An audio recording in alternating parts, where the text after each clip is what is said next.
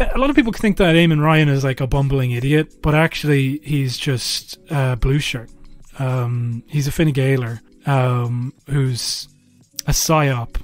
James was saying he was a psyop before, but I'm convinced more than ever. It's like he's always bumbling idiot, like, oh, we should reintroduce wolves. You should grow lettuce on your windowsill. I'll say the N-word. Blah, blah, blah. All these type of things.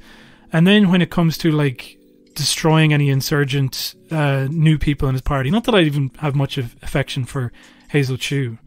Like, I think anybody who's in the Greens is, why are you in the Greens? Fuck off, But clearly there's turnover in a party, and then there's people who are going to be the new face of the party, and people like Hazel Chu seem to be it. And he suddenly becomes incredibly animated to destroy these people, Become a patron at patreon.com/Celtic Ligers for more.